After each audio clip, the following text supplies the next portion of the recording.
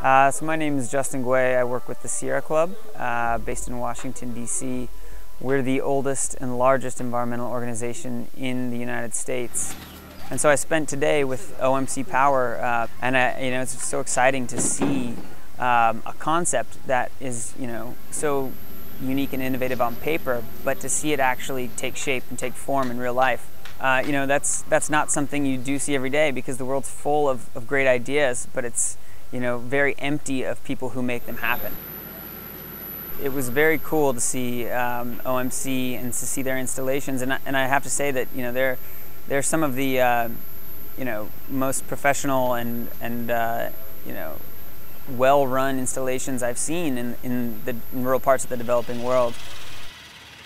What you see now are entrepreneurs who are delivering energy where the grid has failed, and I think that rather than that being a stopgap measure or some kind of band-aid approach while the grid slowly and inexorably makes its way to rural parts of the developing world, I think this is actually the future of energy access, the future of electrification.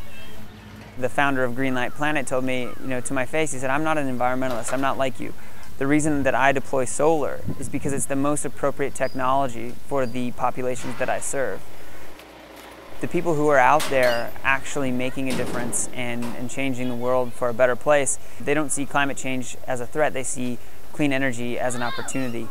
The technologies simply make more sense, they are increasingly more cost effective, and they don't pollute and they don't destroy the atmosphere like the technologies that we chose.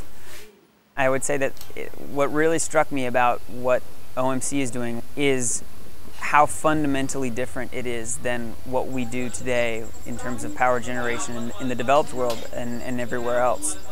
You're just blown away by how little impact there is. There are no noxious fumes, there is no loud noise, there is no destruction of surrounding environments.